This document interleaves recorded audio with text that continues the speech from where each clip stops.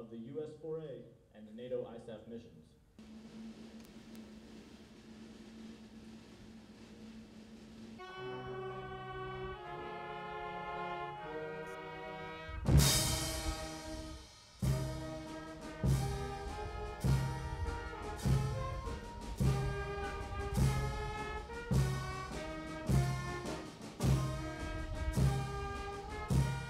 Signified by the passing of the unit colors from General Ramms to General Petraeus.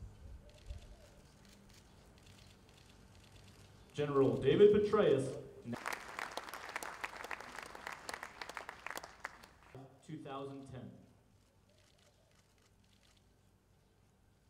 Please follow these signs and follow the advice of the International Military Police.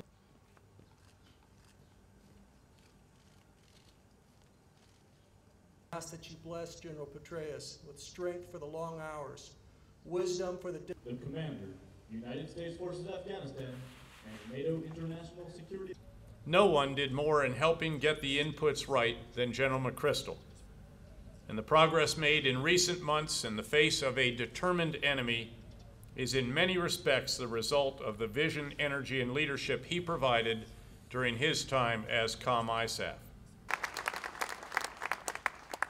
After years of war, we have arrived at a critical moment.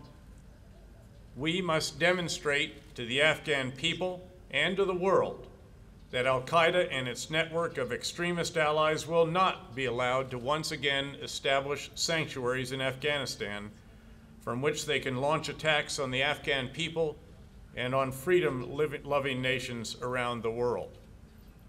And with the surge in ISAF forces and the growth of our Afghan partners, we have a new opportunity to do just that.